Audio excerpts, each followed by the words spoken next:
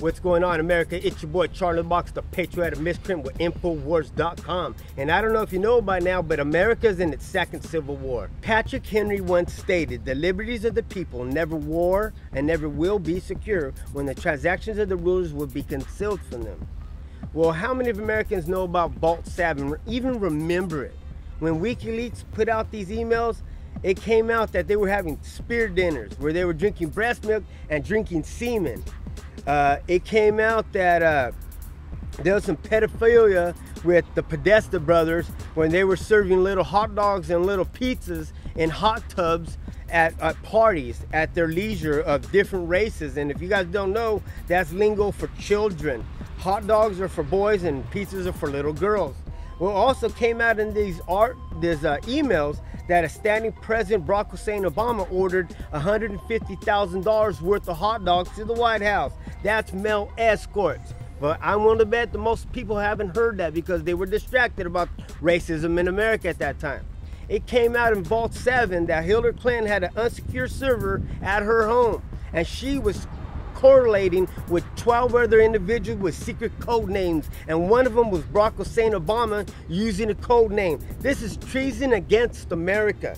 And when she deleted 30,000 emails, that's disposing way of evidence. And that all came out under the Vault 7, but the most Americans didn't hear too much about that. Why? Racism in America. And today, we got the IG report. All the evidence that proves that Hillary Clinton, Barack Obama, John McCabe, James Comey, Peter Strzok, Lisa Page, Christopher Steele, Nellie and Bruce Orr, Robert Mueller, James Clapper, Loretta Lynch, Susan Rice, and Samantha Powers all try to stop Trump from being the next president of the United States of America. The fake FISA warrant, it was a political adversary that started this investigation, which is all treason at the highest level. And they didn't stop just for conspiring for him to get the nomination, but when he got the nomination, the American people spoke that we wanted Trump's agenda, not globalist agenda. Well, they're still trying to this day to take him out of office. America's spoken. We want to have nationalism, Americanism, rather than socialism. And the left don't like that. So we have the second American Civil War at hand right now in 2018. In America, you really need to know who you're standing with and what their tactics are and their agenda for you in the end is. Well, we have an article over here at Infowars.com. It says documents detail plan for civil unrest and martial law in Baltimore. There's some internal documents that appear to belong to the Friends for Democracy, or George Soros' son's activist groups that wants to accelerate civil unrest and justifying the rollout of martial law across America. Because they were hoping Hillary Clinton was going to be the president of the United States, but they didn't get their way.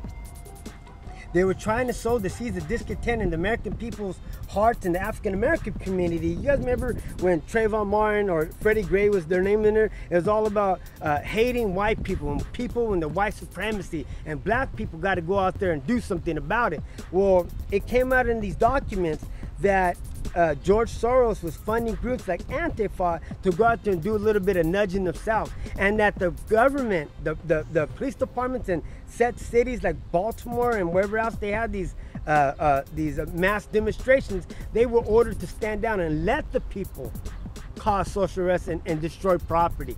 These are the tactics of the left, America. We as Americans are going to take for granted the United States Bill of Rights and our Constitution, because everything the American left today is promising comes from the Communist Manifesto. Education's right, healthcare's right, immigrants' rights, universal healthcare and free jobs for everybody. It just don't work out for people like that. We got to look at world history. Look at socialists under freaking Hitler. Millions of Jews died. Well, look at the communists under Chinese rule over there.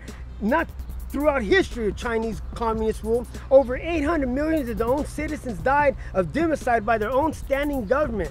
Over there under the communists in China today, you got death bans where they round up political dissidents, Christians and Buddhists, and imprison them. And whenever they want to take out the organs and harvest them, sell them to the black market, they got death bans that take them to the airport, cut out all the organs and their blood, and sell them on the black market. That's under communism. Under socialism in our day today, you got Venezuela where people are eating dogs and cats, eating zoo animals. Women that were professionals are going into prostitutions. People are leaving there in the thousands every freaking day, fleeing that socialist state because there's only hostility with the political left in all our freaking countries today. So the American Civil War that is afoot right now, you have to make a decision, Mr. and Mrs. America. What side are you standing on? On the side of God or the side of government? God on the side over here is with Trump. Putting American first before globalism first. Putting all people together, now racial division. We as people do not need to be used as useful idiots. We have to understand the tactics of Solinsky rules for radicals and the Hegelian dialect.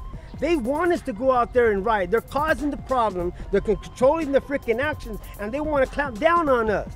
And they want to get Trump out of office. Put in America first and put in some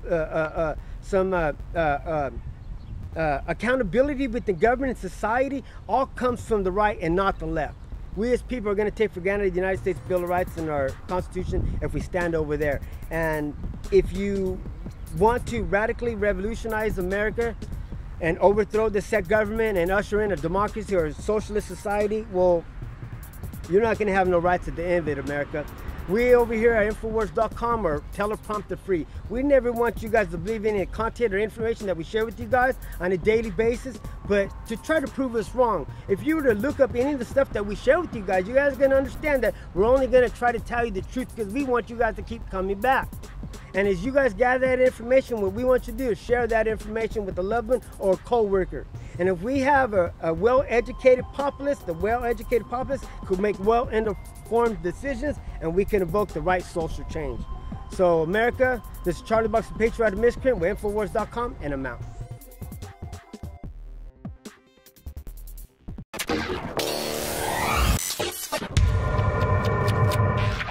Patrick Henry once stated, the liberties of the people never were... Patrick Henry once stated, the liberties of the people never were nor ever will be secure when the transactions of the rulers will be concealed from them. How many of Americans today would remember Volt 7 when it came out when...